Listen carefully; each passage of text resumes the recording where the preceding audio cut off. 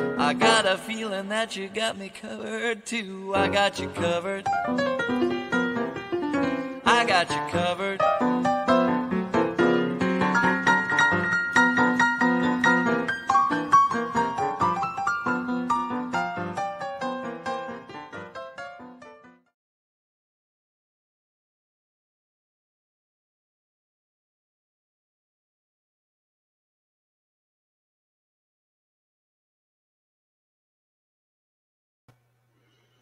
Hello, and welcome to Devotion Tuesday today.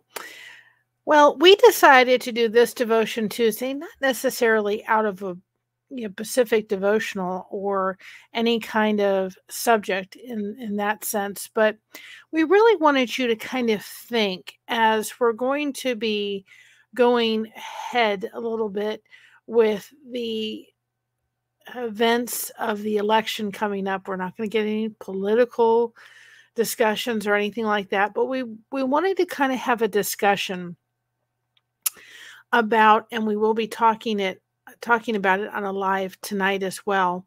And if you miss that or this doesn't come out in time, please go check that out, about agreeing to disagree. I think we've lost the art of debating, and debating in a way that is kind and loving and acceptable, and accepting other people's point of view. It does not mean that we need to change our point of view. The reason why we don't do necessarily, and I'm not going to close us down to ever doing a devotion live, but we choose to do the majority of them pre-recorded because we feel as if those that want to tune in for Devotion Tuesday can. Those that don't have to. And that's, of course, with any live, you can either be a part of it, or if it's not a subject you're into or have a disagreement with, then you don't watch that one. But I think as we're going to be entering in these waters over the next little bit, we need to be careful that we are showing for, God's love and having those discussions in a healthy manner. It is okay for you to set boundaries up and be able to say, well, before we go into this discussion, please know that you may most likely not change my mind. I'll have a nice discussion with you, but we're going to do it peacefully and respectfully and loving. And then at the end, let's choose to agree to disagree on the subject. Because at the end of the day, the only thing that really matters is this, right? This is God's infallible word from start to finish. There's nothing in this book that needed to be taken out or added. It is all true, and it is His living word. And so when we are talking about any kind of subject that may be very, very much divisive, we need to go back into this book and find out where our moral compass is. There are things that we believe here that we're not going to change our mind on. We're going to stay fast in the fact that in God's word, He tells us exactly how He wants us to be able to handle that situation, how He is saying that situation should be, what He says is not pleasing to Him, what is pleasing to Him. And so we need to go back to His word over and over again when we're challenged with, a discussion. Now, of course, the Bible was written a long time ago. It's still very true today, and we still can glean so much out of it. And it should be a place of solace for us. But there were things back then that were not things that we experience today, but they can still find what God's answer is in this word. And so as we're going to go forward, we're going to start having those discussions. We probably already have. We've already had discussions in the past. Some of them have ended friendships and ended ended family relationships. And to me, that saddens me greatly, because this book here is not meant to hit people over the head and say, this is God's word. This is exactly what he meant. No, this is supposed to be a book of love. Yes, God is just and God is holy, but he is also a compassionate and loving God. He was the one that sent his son to die on the cross for your sins because he loved you so much.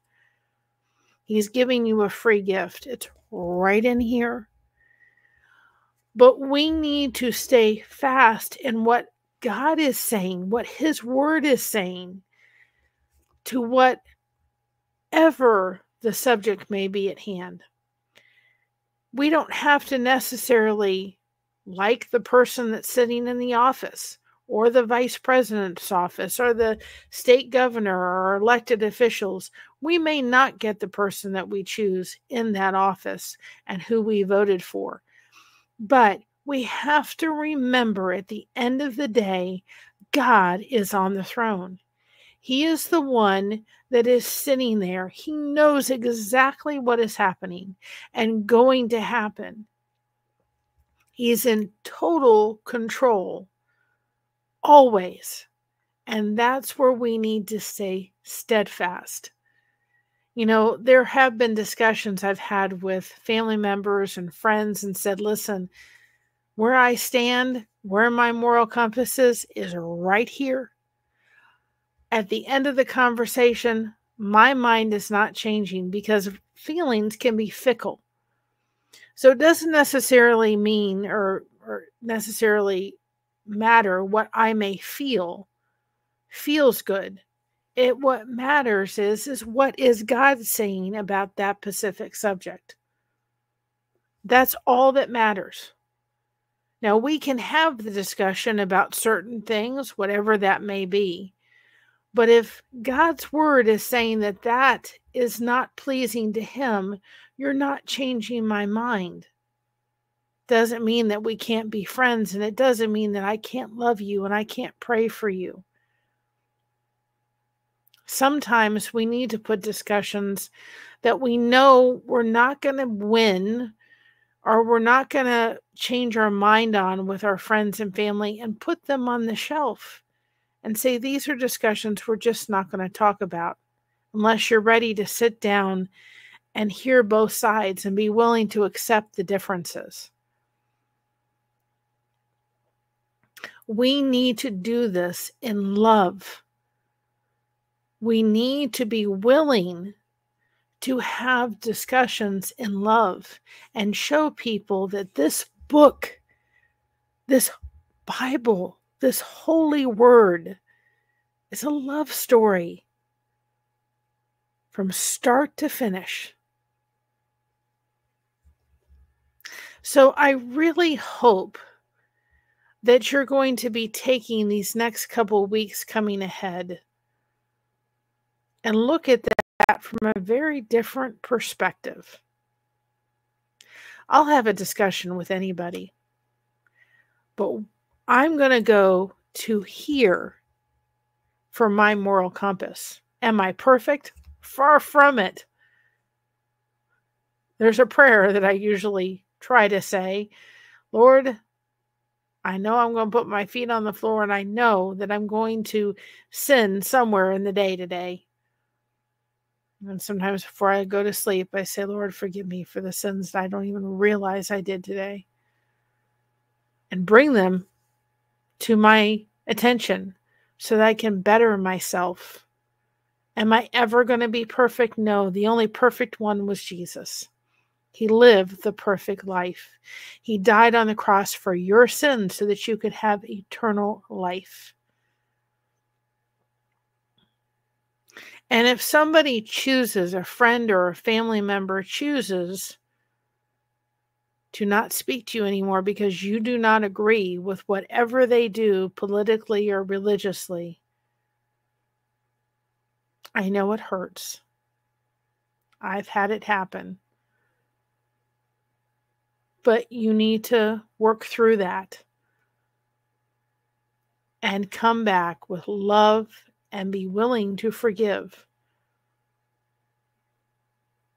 And most important, pray for that person.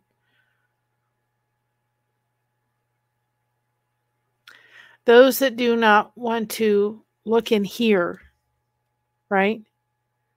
To be able to say, let's look here for the word and the answers. Let's look here for what God is saying on a certain subject.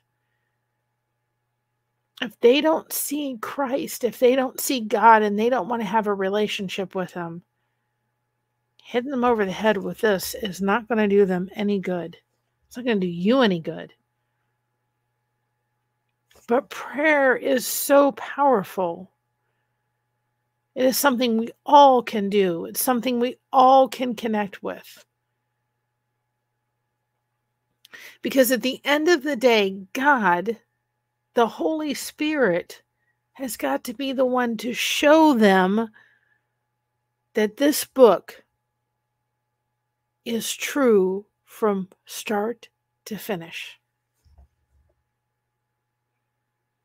They have to go find it. You can just be the person that plants the seeds in love. We may not always like the political and the decisions that are made and all that kind of stuff, but at the end of the day,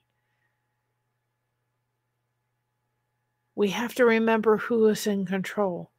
God is in control. He always is. He is the same today, tomorrow, and always. He never changes. He's a lamp unto our feet.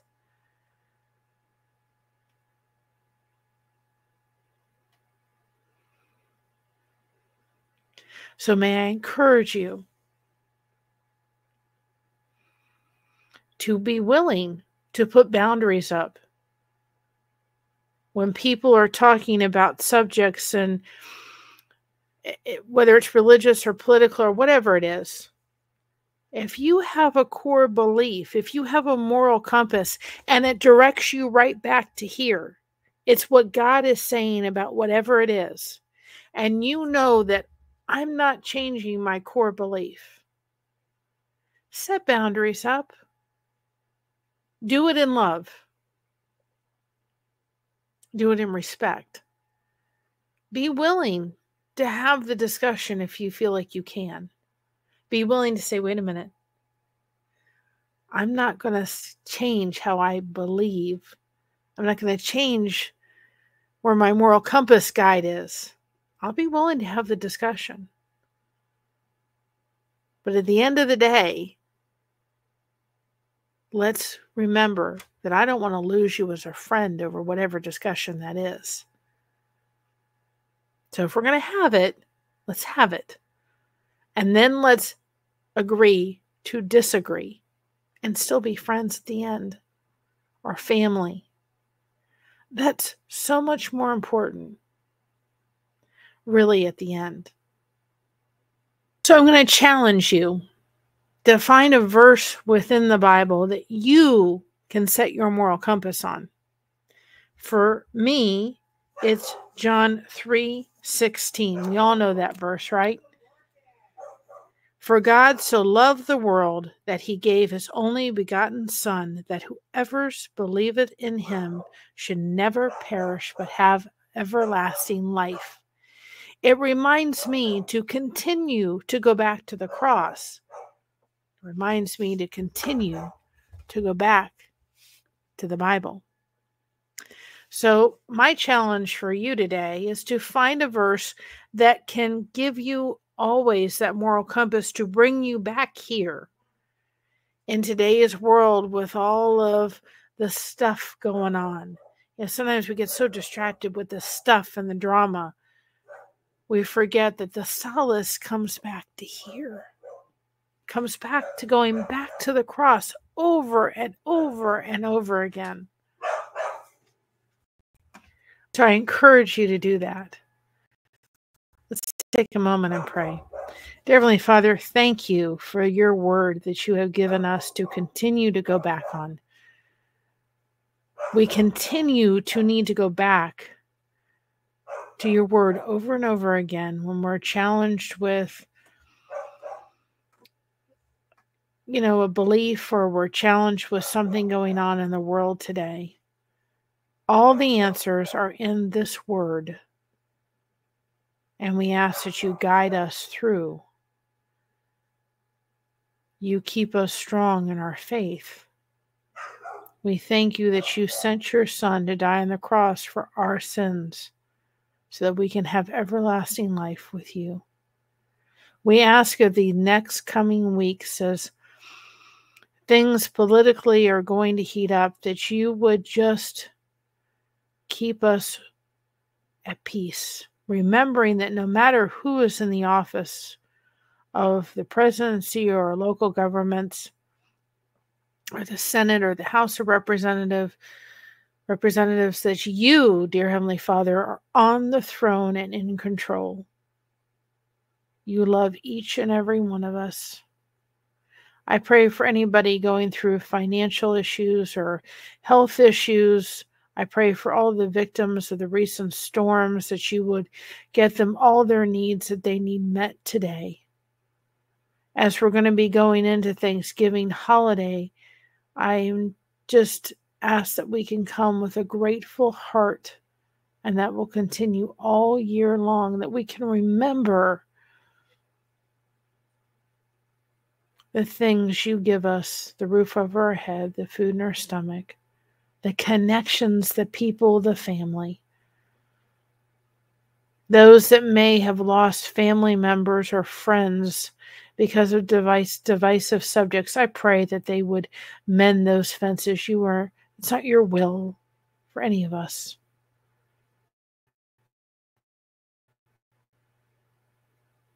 And dear Heavenly Father, I ask that you will answer the unspoken prayer request. I pray that those listening that are just curious about you, Lord, that they would go right to the Bible, your living word, from start to finish. It is true and accurate. There's nothing that needs to be taken out, nothing that needs to be added. It is perfect in every way. Thank you, Lord, for all that you have blessed us with here at Blessed to Crochet. Thank you for each and every one. As we continue to grow, let us not forget the blessings you've given us. And may we be a blessing, not only through this channel, to the people that come in and support it, but those people that we may come across in our path. I thank you, dear Heavenly Father, for everything. In Jesus' precious name, amen. So, I'm going to challenge you. If the next coming weeks are a little bit nerve-wracking, go here. Run to here. Don't walk. Don't stroll. Run to here. Run to the cross. Put on music. We've done that, where we've done a devotion showing that music can become a devotion. Don't get trapped in all the drama and all the stuff. Focus on here. Focus on God. Connect with Him when the world around you is spinning. He's in control, guys. He's in control all the time. Even when it seems like He's not, He is. He knows what's going to happen. He knows who's going to win the election. And He has it in the palm of His hands. He has you in the palm of His hands. Run to the cross. Run to Jesus. He died because He loved you so much. To me, that's love. That's a gift. It's free. Let us choose to take the higher ground and agree to disagree. Let's stay fast in knowing that our moral compass is right here. That we don't need to change what we believe morally just because the laws or whatever it is has something different. We need to respect them. We need to abide by them. We have to know where our moral compass sits. And it continuously points us back to the Bible. We just figured this was very fitting of a Devotion Tuesday today. Just a little challenge. Find your verse in the Bible that you can have that will repetitively bring you back and make you stay fast in that moral compass. Stay connected, y'all. Thank you so much for having us covered. We have you covered. And remember, be proud of being yourself. Everyone else is taken. God only made one of you. You've got talents and gifts for His glory. And I just lift you up all in prayer, and have a blessed day. Thank you for stopping on by and being a part of Devotion Tuesday. Now, just a little side note, we've gotten a little behind on reflection quotation Saturday. And so we're going to get that back up. We're going to go through up to the point where we kind of got sidetracked and go through all of those quotes and get caught up and get those done so that this coming Saturday we will have that video out, and it'll probably be about 6 or 7 different quotes that we'll need to get caught up, but then we'll start recording them on a more regular basis so that they're available to you all on Saturday. And that's one of the other ones we do recorded so that people that choose to watch that can. We don't want anything to be divisive. We want people to come in and be connected here. And just at the end of the day, say, I respect your opinion. I don't agree with it, but I still love you. I still consider you a friend. And that connection is more important than disagreeing on certain subjects or areas. There's a lot of things we can connect with, guys. Our niche here is connection, not crochet. All right. Have a great night, great day, wherever you are. And we'll see you on the next one. Have a great day. God bless. Bye-bye.